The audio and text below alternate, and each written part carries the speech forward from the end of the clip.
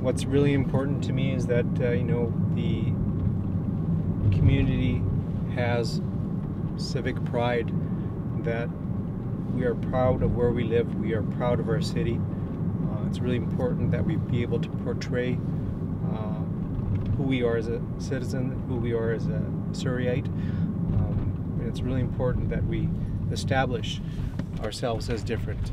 So I'm really particularly proud of Newton Athletic Park. I think that when I was first elected in the city of Surrey, I'd come to this park, and this park was in rather poor shape. There was very few, if any, investments being made at this park. As we drive into this park, you can tell that the tennis courts have been recently upgraded. The fields to the north had significant drainage works completed in the last several years that now permit a multitude of sports. We're at Newton Athletic Park. This is one of those gems in the rough. We've done a lot of work in this location over the last 10 years. We've revitalized this area. We've put 4 new turf fields over the last decade. We've made significant investments in the drainage area.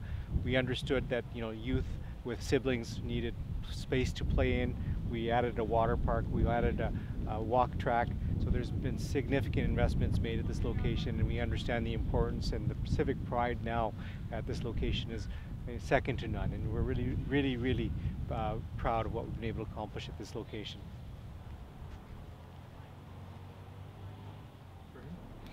So this is 104th Avenue. This is when we hit 152, that's going to be the start of where LRT is going to end in Guildford. That's where Guildford Mall is on 104th. This is a big commitment by TransLink in terms of rapid transit in our city. This is going to be the start of something big in our city. We've got a current line is going to be 10.5 kilometers. It's considered the L line. It's called the Surrey Newton Guildford line, the SNG line. And we're very optimistic that this 10.5 kilometer line will eventually turn into a full 150 kilometers of rapid transit throughout our city. The LRT is going to permit us to be able to put a technology that is utilized throughout the world very successfully. We're looking for an opportunity to integrate rapid transit within our city. LRT really is a technology that's being introduced to Surrey to build Surrey. SkyTrain, on the other hand, is to get people to Vancouver. We are trying to keep our employment opportunities in Surrey.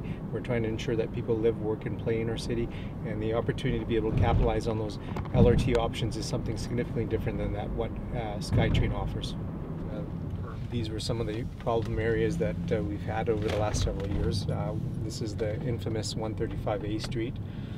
And I think that our staff, including engineering, our RCMP, our bylaws, including provincial government, Fraser Health, they did an astonishing job in terms of being able to clean up this premises. This 135A Street has been what I consider a black eye for Surrey over the last number of years, and I'm very thankful that the current government felt that this was a priority, and they were working very diligently with the city to look at interim solutions and looking at permanent solutions. We've got 3 arenas that are currently being constructed here in Bridgeview.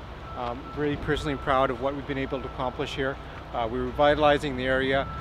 These lands are very strategic in terms of where we're putting these ice arenas. It's going to revitalize the area, and it's going to add significant value to this community. So very optimistic that these investments are going to be significant opportunities for our community, our youth, and our citizens for the foreseeable future.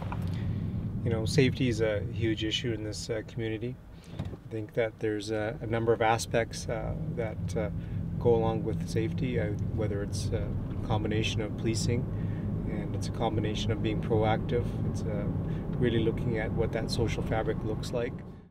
This is our downtown core. This is something new. This is what we've been able to create over the last decade.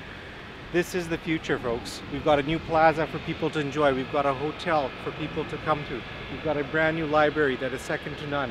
And look at our City Hall, the catalyst for change in this great city. We have 102 languages spoken here. We want to make sure that everybody's comfortable. We want to make sure that everybody gets a fair role, and we want to make sure everybody gets a fair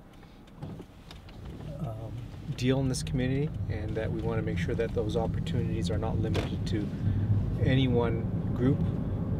And it's game on. Really, it's just game on. Let's do it.